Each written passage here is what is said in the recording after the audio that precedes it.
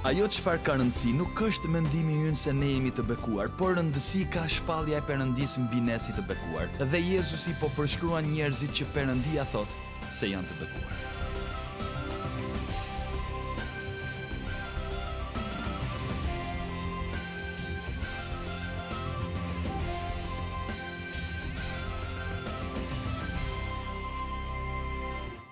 Sot do të predikojmë mbi pyetjen si.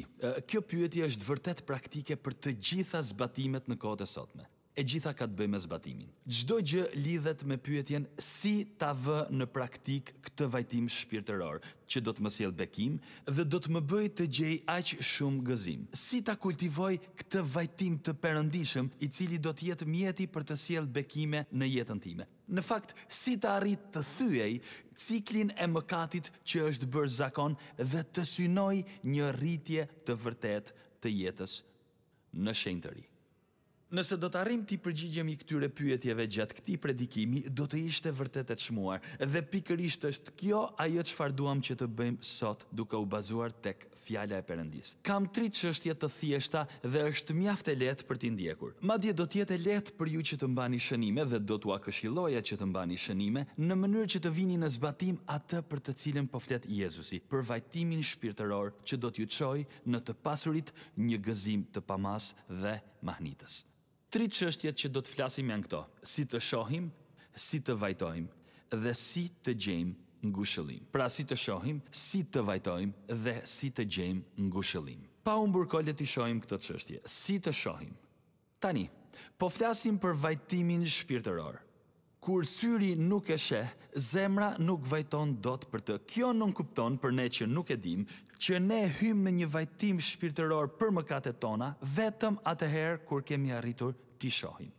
Dhe puna është, miq, që për nga natyra që kemi, ne nuk shohim shumë mirë. Ne kemi prirjen të justifikojmë atë çfarë bëjmë. Ne kemi prirjen për t'u mësuar aq mirë me veten tonë, saqë e kemi të vështirë ta shohim vetveten si më të shenjtë se ç'në fakt ne jemi. Në shumicën e rasteve, ne jemi shumë pak të shenjtë. Ne nuk e shohim veten tonë si të tjerët na shohin ne. Dhe për të mos folur pastaj, për të parë veten në mënyrën si Perëndia na sheh. Pra, si mund të arrini të shihni shpirtërisht? Përgjigjja për këtë është vetëm kjo. Leximi i Biblës është njësoj sikur dikush, i cili pothuajse nuk sheh, vendos një palë syze për të parë akoma më mirë. Përmes Biblës, ju do të filloni të shihni atë që sheh Perëndia. Ju do të filloni të kuptoni se çfarë bën zemrën e Zotit të vajtojë dhe çfarë ofendon atë. Leximi i Biblës do të hapë sytë tuaj për mëkatet të cilat në raste të tjera nuk do t'i kishit vënë re dhe që mund të kenë qenë të fshehura në jetën tuaj për një kohë të gjatë. Kur kam qenë i vogël, dhe ndoshta mund t'i ketë ndodhur dhe disave për jush, në mësimin e të dielës më mësonin të lexoja Biblën duke përdorur atë që në Britani quhej metoda e unifikuar e shkrimit. Dhe kjo nuk kupton që kurdoherë që ta lexosh Biblën, bëj 5 pyetje. Ka qenë e dobishme për mua gjatë gjithë jetës, nuk është kurrë e vjetër dhe do të jetë e dobishme edhe për ju.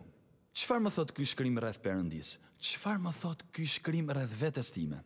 A ka ndonjë mëkat që duhet ta shmang? A ka një premtim për të besuar ose një urdhërim për t'ju bindur? Është vërtet e thjeshtë. Çfarë më thot rreth Perëndisë? Çfarë më thot rreth vetes time? Ky pasazh, pra këto vargje që po lexojmë sot? Dhe a ka një mëkat që unë duhet ta shmang? A ka një premtim që unë duhet ta besoj? A ka një urdhërim të cilit duhet t'i bindem? Këto janë gjërat për të cilat duhet të kërkojmë në Bibël. Dhe pikërisht sot, ju e kuptoni që jeni të përqendruar te kjo pyetje, ndërsa lexoni Biblën, bëjeni vetes gjithmonë këtë pyetje: a ka një mëkat që unë duhet ta shmang? Për shembull, më lejoni që të marr 3 vargje nga Bibla, të cilat janë shumë të njohura për ju, po e marr këtë shembull që të kuptoni çfarë dua të them, dhe këtë gjë mund ta bëni çdo ditë, ndërsa lexoni Biblën dhe nëpërmjet këtyre Perëndia do t'ju hap syt. Pra, le të lexojmë 1 Korintasve 13. Ju i njihni këto vargje. Fillojmë nga vargu 4. Dashuria është e durueshme, plot mirësi. Dashuria nuk ka smir, nuk vën në dukje, nuk krekoset, nuk sillet në mënyrë të pahishme, nuk kërkon të sajat, nuk pezmatohet, nuk dyshon për keq, nuk gëzohet për padrejtësinë, por gëzohet me të vërtetën. Por a e vu të re që janë të paktën 7 mëkate që janë të identifikuara në mënyrë të qartë? Çfarë janë ato gjëra që e bëjnë zemrën e Perëndisë të vajtojë? Çfarë gjërash nuk e nderojnë Perëndinë? Numri 1, padurimi. sepse dashuria është e durueshme. Numri 2, zilia. Dashuria nuk është ziliqare. Nëse dashuria ka pushtuar zemrën time, nuk do t'jem as ziliqar. Zilia është mëkat. Numri 3, krenaria, sepse dashuria nuk krekoset. Numri 4, sjellje e pahishme, sepse dashuria nuk sillet në mënyrë të pahishme. Numri 5, duke kërkuar mënyrat e tua. Dashuria nuk kërkon të sajat, nuk është egoiste, nuk është imponuese. Kur jam kështu, unë mëkatoj dhe kam nevojë ta shoh këtë mëkat. Dashuria nuk pezmatohet. I jemi referuar këtij vargu dhe më parë dhe kemi parë se sa shumë mund të depërtosh në këtë gjë. Dashuria nuk dyshon për keq. Kur unë dyshoj për keq, unë mëkatoj. Dashuria nuk gëzohet për padrejtësinë. Çfarë do të thotë kjo? Të kapesh fort pas lëndimeve të së shkuarës nuk e nderon Perëndinë, i cili fal. Pra, unë këtu lexova disa vargje shumë të njohura për të ilustruar se si të lexojmë Biblën, dhe ndërkohë që lexojmë Biblën të bëjmë pyetjen çfarë mëkati thotë të cilin unë duhet të shmang. Lexuam 3 vargje dhe në to gjetëm 7 mëkate. Nuk keni për ta pasur të vështirë. Ndërsa vini këtë gjë në praktik, ju do të kuptoni që kur të filloni të lexoni me këto syze, do të zbuloni se fryma e Perëndisë përdor fjalën e Perëndisë që t'ju bind juve për mëkatin, për t'ju treguar juve se ku po mëkatoni. Mënyra e dytë është përmes frymës së Perëndisë. Kemi 3 dhurata këtu se si të shohim përmes dhuratës që është fjala e Perëndisë dhe përmes dhuratës së frymës së Perëndisë. Kur në Bibël identifikohen mëkate specifike, të cilat miqtë e mi të dashur i lexuam pak më parë në disa vargje, atëherë ajo çfarë mund të bëni është t'i kërkoni frymës së shenjtë, t'ju tregoj se ku në fakt mund të jenë fshehur këto mëkate specifike në jetën tuaj. Me fjalë të tjera, mund ta pyesni për të përdorur elektrikun e dorës. Kështu i kthehemi përsëri vargjeve tek 1 Korintasve. Dashuria nuk kërkon të sajat. O Zot, më trego. Më trego të lutem dhe më ndihmo të shoh ato raste kur kam kërkuar mënyrat e mia. Dashuria nuk kënaqet me padrejtësinë. Frymë e shenjtë më trego të lutem se ku po mbahem fort pas lëndimeve të së shkuarës dhe padrejtësia po prish çdo gjë. Dashuria është e durueshme. O frymë e shenjtë, më trego se në cilat fusha në jetë tregoj padurim. Pra, fjalët identifikojnë mëkatet ku jemi dhe fryma e shenjtë me elektrikun e dorës ndriçon vendin ku mund të jenë fshehur mëkatet. Kështu që si t'i shikojmë, ne duam që të vim në pikën e vajtimit shpirtëror që do të na udhëheq ne në shtegun e gëzimit. Zemra nuk ka për të vajtuar nëse syri nuk e sheh. Duhet filloj aty ku mund të identifikohen mëkatet specifike dhe të shihet se ku fshihen këto mëkate në jetën tonë. Dhe këtë e bëni përmes 3 dhuratave. Numri 1 ishte fjala e Perëndisë, numri 2 ishte fryma e Perëndisë dhe numri 3 është njerëzit e Perëndisë. Njerëzit e Perëndisë. Bibla u thot të gjithë besimtarve, rrëfeni fajet njëri tjetrit dhe lutuni për njëri tjetrin që të shëroheni. Këtë e lexojmë tek Jakobi 5:16. Dhe kjo mund të jetë një mundësi e çuar dëm për shumicën prej nesh. Pra, besimtarët e tjerë kanë mundësi t'ju ndihmojnë për të parë se ku ke nevojë të rritesh më shumë. Prandaj marrëdhëniet brenda trupit të Krishtit janë një dhuratë aq e çmuar nga Perëndia. A mund të gjeni ju lutem dikë që sinqerisht të inkurajoj për të mirën në jetën tënde dhe të dëgjoni atë çfarë ju thot ai? Miqtë e mi, këto janë gjëra të mëdha për një bashkëbisedim të sinqert ku marrëdhëniet shkojnë thellë më thellë në jetën në grup. Perëndia nuk ju ka thirrur për të qenë ndjekës të Jezusit me qëllim që ju të mbeteni drastikisht të pandryshuar në 10 apo 20 vitet e ardhshme të jetës tuaj të krishterë. Kështu që le të ndihmojmë njëri tjetrin. Të jesh gjithmonë në rritje do të thotë të jesh një ndjekës i vërtet i Jezusit. Dhe fillon me çfarë? Me të parit. Unë nuk mund të adresoj atë çfarë nuk shoh. Kështu që Perëndia më ka dhënë si ndihmë fjalën e tij dhe mua më duhet ta lexoj. Më ka dhënë si ndim frymën e tij dhe ta thërras frymën e shenjtë në lutje. Më ka dhënë si ndim njerëzit që më njohin dhe më duan, me të cilët kam nevojë të kem marrëdhënie të hapura dhe të sinqerta në mënyrë të vazhdueshme, që Perëndia i ka vendosur në mënyrë strategjike në jetën time. Si të shohim? Si të shohim? Tani më dëgjoni me kujdes, shtrohet pyetja si të vajtoj një mëkat kur kam arritur që ta shoh atë. Më lejoni t'ju jap 4 përgjigje apo 4 hapa në lidhje me këtë pyetje. Le të fillojmë me numrin 1. Pranojeni qartazi mëkatin tuaj, pa asnjë justifikim, edhe pa ju shmangur. Me qëra fjala, kjo është e rëndësishme, vajtimi shpirtëror ka të bëjë me një mëkat specifik. Donjëherë Satani na mposht thjesht me ndjenjen e përgjithshme të dështimit. A ka ndonjë këtu që ka luftuar me ndjenjen e përgjithshme të dështimit?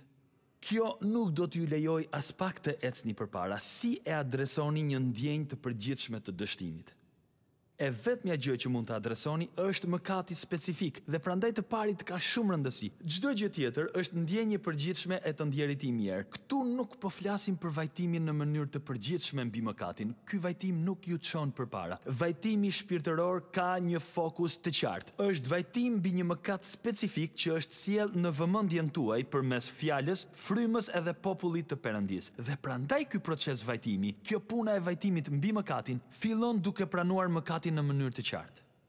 Unë kam vepruar nga zilia, unë kam kërkuar mënyrat e mia, unë jam kapur shumë fort pas një zemërimi dhe ky është një mëkat kundër Perëndisë. Ju duhet ta nxirrni nga vendi i errët, aty ku fryma e shenjtë ndriçon. Nxirreni edhe shiheni. Ky këtu është mëkati, ky është ai mëkat që ju ka shkaktuar problemin. Ky është ky. Përballuni me faktin, pranojeni mëkatin pa ju shmangur. Dhe Satani do të luftoj shumë që ju të mos e bëni këtë. Psalmi 51, shpresoj që t'i keni hapur Biblia tuaja, sepse shumë gjëra do t'i mësojmë duke studiuar këtë psalm. Këtu shohim Davidin se si kalon në për një vajtim shpirtëror. Vargu 4, kam mëkatuar kundër teje, vetëm kundër teje, dhe kam bërë atë që është e keqe për sytë e tu. Prej asaj çfarë bëri Davidi, u lënduan dhe të tjerë, por në zemrën e tij, mëkati është një shkelje kundër Perëndisë. Dhe me qëra fjala, ka një dallim të madh midis një mëkati të vogël dhe një perëndie të madh. Ka shumë dallim. Pranojeni mëkatin në mënyrë të qartë, pa justifikim dhe pa shmangje. Dhe më pas bëni këtë. Më dëgjoni, peshoni pasojat e mëkatit tuaj. Tek vargu 3, Davidi thot, mëkati im më rri gjithnjë përpara. Ai hedh vështrimin e tij tek pasojat që mëkati ka lënë në shpirtin e tij. Kjo ka rëndësi të madhe. Përndryshe ju thoni vetëm më fal dhe vazhdoni jetën tuaj të pandryshuar. Mendoni për jetën në shenjtëri për të cilën Perëndia ju ka thirrur që të synoni. Mendoni se ku mund të kishit qenë tani me Krishtin nëse mëkati juaj nuk do t'ju kishte penguar. Merreni parasysh se si ky mëkat ka kufizuar dobishmërinë tuaj për Krishtin. Ktheni kokën pas dhe shihni të gjithë shtrirjen e pasojës së mëkatit në jetën tuaj. Është njësoj sikur të shkulësh një bim me rrënjë. Reflektoni si mëkati e ka dëmtuar adhurimin tuaj për gjatë viteve. Reflektoni se si mëkati e ka zbehur dëshminë tuaj. Mendoni rreth faktit se mëkati ju ka mbajtur larg Perëndisë, një largësi me të cilën jeni mësuar. Mendoni pak se si ky mëkat ju ka çuar në mëkate të tjera. Ju ka çuar në mëkatin e mashtrimit, në mëkatin e shtirjes. Shikoni sa po ju kushton ky mëkat duke ia shtuar çmimin barrës së mëkatit. Së treti, pranoni pasojat që mëkati juaj ka shkaktuar tek të tjerët. Miqtë mi, kur mëkatojmë, ne nuk i vuajmë të vetëm pasojat e mëkatit tonë. Njerëzit që Perëndia ka vendosur rreth e përqark vuajnë pasojat e mëkateve tuaja, madje edhe pasojat e atyre mëkateve që nuk i dinë. Përse? sepse këto mëkate kanë pasur një ndikim mbi ju dhe ju keni marrëdhënie me njerëzit dhe këto mëkate ju kanë bërë ju më pak efektiv në lidhje me njerëzit që janë rreth e përqark jush, kështu që ju i keni vjedhur atyre çfarë ata mund të kishin marrë prej jush. Por sigurisht që shumica e mëkateve janë të dukshme. Shumë prej tyre janë të dallueshme sepse janë mëkate që janë kryer kundër të tjerëve në jetën tonë, sepse mëkati na e bën jetën më të vështirë. Mëkati na e bën punën më të vështirë. Është më e vështirë për të dashur. Bëuni të sinqert dhe shiheni mëkatin tuaj, shiheni çfarë pasojash ka mbi ju dhe mbi të tjerët, madje edhe mbi ata që nuk e dinë sepse kështu bëheni më pak efektiv. Hapi 4. Futemi më thellë në atë çfarë do të thotë të vajtosh shpirtërisht. Merrni parasysh çfarë i bëri mëkati juaj Krishtit dhe çfarë bëri Krishti për ju. Mendojeni kështu, miqtë e mi, Jezus Krishti nuk u var as pak në atë kryq për mëkatet në përgjithësi, por për mëkatet në mënyrë specifike. Si e dim në këtë gjë? Sepse në kryq ai mori përsipër dënimin e mëkatit. Dhe Perëndia i drejt nuk dënon mëkatin në përgjithësi. Çfarë bën ai? Ai dënon mëkatin në mënyrë specifike.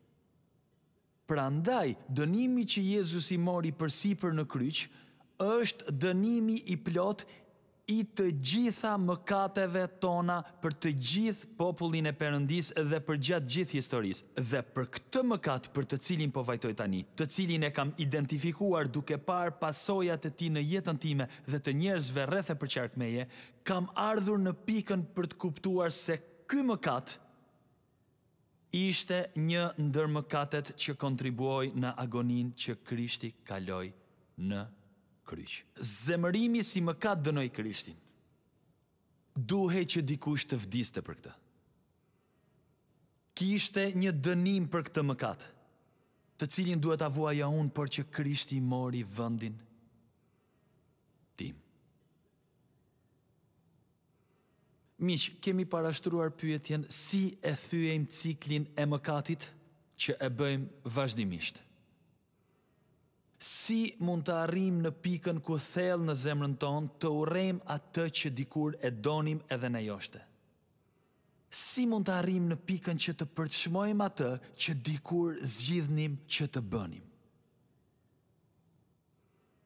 Përgjigjja për këto pyetje është kjo: vajtimi shpirtëror ndodh në kryq.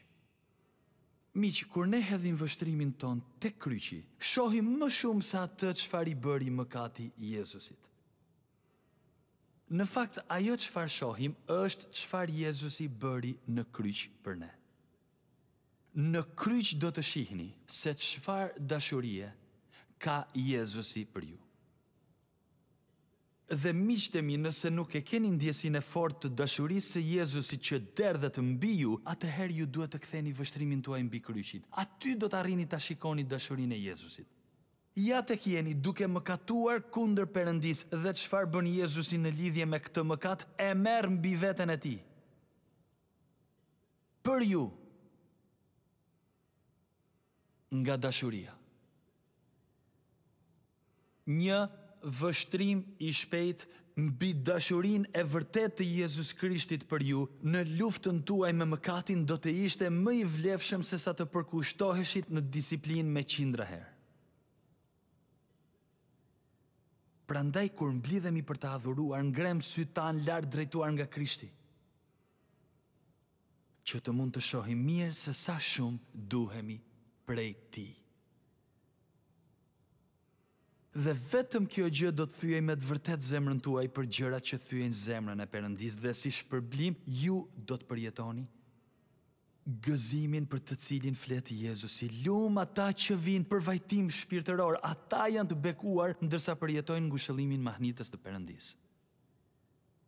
Pra, ne kemi parë deri tani se si të shohim, sepse kur syri nuk e sheh mëkatin, zemra nuk vajton.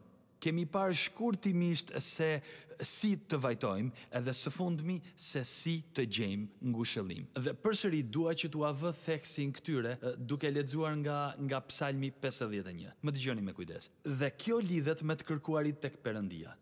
Ju e keni parë mëkatin tuaj, ju keni vajtuar për mëkatin tuaj, tani jeni në gjendje që t'i kërkoni Perëndis. Çfarë i kërkoi Davidi Perëndis? Kërkojini Perëndis t'ju jap faljen e plot.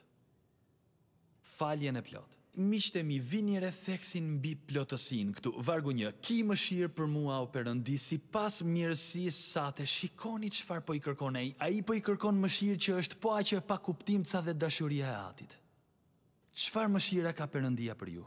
Vargu 1. Për dëmshurinë e madhe që ke fshi të ligat që kam bërë, mëkatet janë fshirë nga derdhja e gjakut të Jezus Krishtit, dhe kur janë fshirë një herë përgjithmonë në praninë e Perëndis. Vargu 9. Fshi fytyrën tënde nga mëkatet e mia dhe fshi të tëra pa udhësitë e mia. Miq, nuk ka lidhje me sikur. Perëndia nuk i fshin mëkatet sikur të vuante nga humbja e kujtesës. Jo, Biblia nuk po na thot as pak këtë gjë. Perëndia ju njeh dhe ai di çdo gjë që keni bërë. Prandaj dashuria e tij për ne është aq e mrekullueshme apo jo? Por ja çfarë thot ai në dashurinë e tij për ne? Nuk do të kujtojmë mëkatet e tyre dhe keqbërjet e tyre. Ai di Perëndia mëkatet e mia, po ai i di. Ai numëron Perëndia mëkatet tona kur ne shkojmë tek ai në emrin e Jezusit. Jo, ai nuk na i numëron. Kur ju edhe unë shkojmë tek Perëndia në emrin e Jezus Krishtit, duhet ta dim këtë gjë. Ai është plotësisht për ne.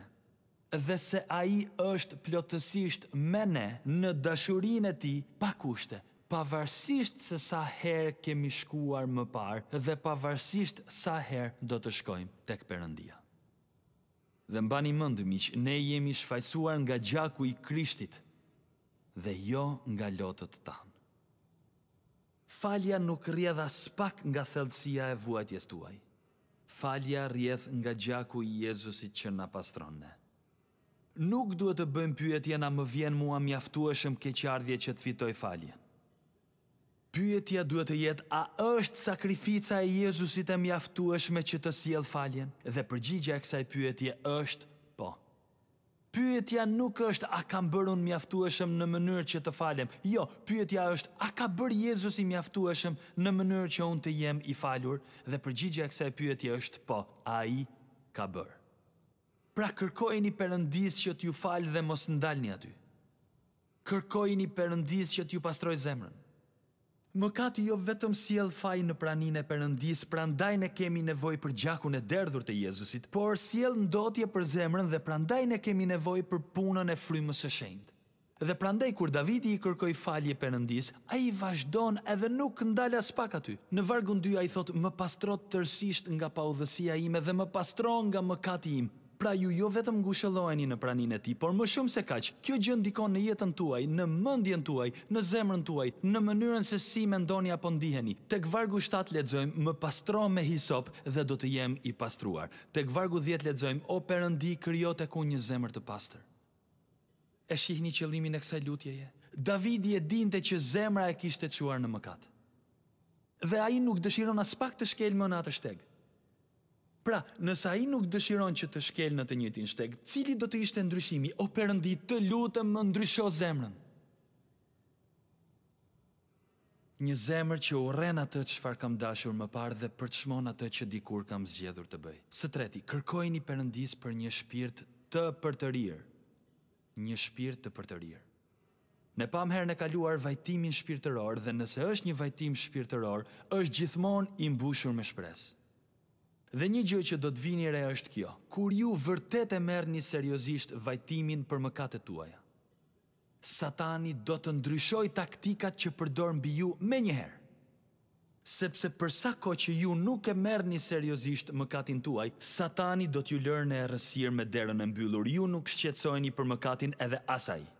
Asgjë nuk po ndryshon. Por ama në momentin kur ju shkoni aty dhe fryma e shenjtë ndriçon dritën, atëherë Satani detyrohet të ndryshojë taktika. Çfarë do të bëjë ai në këtë pikë? Ai do të bëjë diçka të tillë. Ai do të thotë: "Shiko se çfarë pislëku." Që nga më shumë se ç'e ke menduar ti. dhe ti je krejt i pashpres. Shiko çfarë rrëmuje. Kur Satani ju të ndon për të mëkatuar, ai gjithmonë është duke ju thënë nuk po bën gjën e gabuar. Dhe kur ju arrini të shihni mëkatin tuaj, ai thot, nuk gjeni dot shpresë për shkak të tij. Kujtoni se në të dyja rastet ai është gënjeshtar. Dhe kur ai thot se nuk mund të kapërceni këtë situatë, nuk mund të ecni përpara, ku do të shkoni me gjithë këtë rrëmuj? Hidhni vështrimin tuaj tek shpëtimtari juaj Jezus Krisht dhe kujtoni kush e mban dritën që ju ka treguar mëkatet juve. Fryma e shenjtë e Perëndisë që qëndron në anën tuaj të djathtë. Dhe prandaj Davidi lutet për shpirtin e tij duke thënë, kthem gëzimin e shpëtimit dhe përkrahëm me frymë dashamirëse. Mos më lër të thyem nga kjo gjë o Perëndi. Është një lutje e mirë. Vargu 11, mos më largo nga prania jote dhe mos më hiq frymën tënde të shenjtë. Vargu 8, bëj që të ndjej gëzim dhe ngazëllim, bëj që kockat që ke thyer të kremtojnë edhe ato. Pra kërkojini Perëndisë. Kërkojini përfalje të plot për një zemër të pastër. Kini kujdes nga laqet e Satanit që duan t'ju mbysin. Mos më jep një frymë të gatshme, marri për të ri shpirtin. Edhe gjëja e fundit është i kërkoni për një jetë të dobishme. Biblia na thot se në Perëndinë çdo gjë bashkëvepron për mirë për të gjithë ata që e duan atë. Në të gjitha këto gjëra që Perëndia bën që të bashkëveprojë, përfshihen mëkatet dhe dështimet. Do të zbuloni se puna më e madhe e Perëndisë në jetën tuaj fillon në pikën kur keni pësuar një dështim të madh. Satani ju tundoi dhe donte që përmes mëkatit ju shkatërronte. Por Perëndia mund ta përdor për të mirën tuaj të përjetshme dhe kështu duket dashuria shpenguese e Atit që është fokusuar në një vend, tek kryqi. Mos i çoni dëm dështimet tuaja. Mos i çoni dëm mëkatet tuaja. Ju mund të thoni çfarë mire mund të dalë prej kësaj. Vargu 13 është një dëshmi unike. Atëherë do t'u mësoj rrugët e tua shkelësve dhe mëkatarët do të kthehen drejt teje. Kur ju të shihni hirin e Perëndisë në jetën tuaj, do të keni diçka për të ndarë me të tjerët. Një adhurim i ndjerë tek vargu 15, o Zot, hap buzët e mia, dhe goja ime do të shpallë lëvdimin tënd. Sepse më dëgjoni me kujdes, kujt i falen shumë, do shumë.